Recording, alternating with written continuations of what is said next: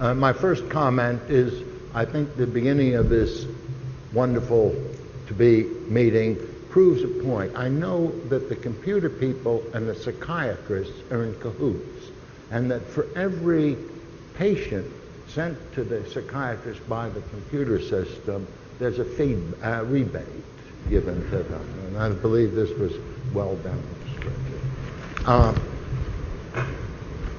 In trying to summarize Alec Dalgarno's contributions, I came to the conclusion, really what Alex has done is to provide rational understanding across a broad variety of fields. I think Alex is a testimony to the importance of a fundamentally strong basic knowledge in science so that one can deal rationally with this universe one is immersed in. And so I could extend this, but I think this conference really will summarize just that. His contributions are really always rational, quantitative, and exciting.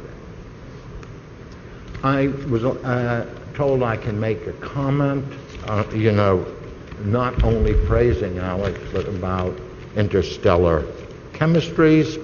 And my remark is that it's really quite interesting as one looks at the observed species, which are easy to find.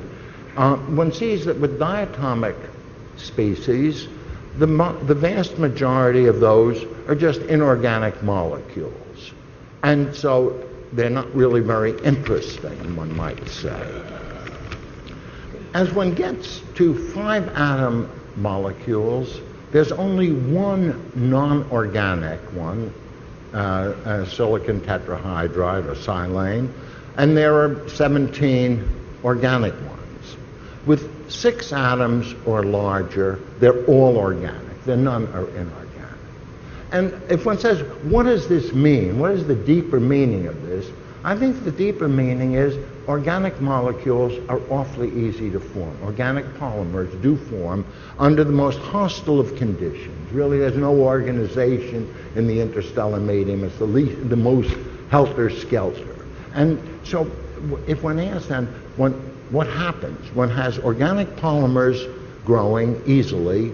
One has inorganic systems forming crystals which are sort of information-free. They're too regular to provide any information. So I think this has a lot of bearing on the question of the origin of life. If one asks, what is the origin of life? Clearly, the answer is not that an elephant crawls out of the ocean. It's much simpler than that. And the fact that organic molecules, organic polymers form so readily says they will form under almost any circumstance. The exact mechanism, of course, is of tremendous interest. But my point here is that really it's going to be very hard to pin down at what point one says, yes, life has begun at this point. So I think the interstellar chemistry shows us organic polymers form readily, and I think this will extrapolate to lots of other regions.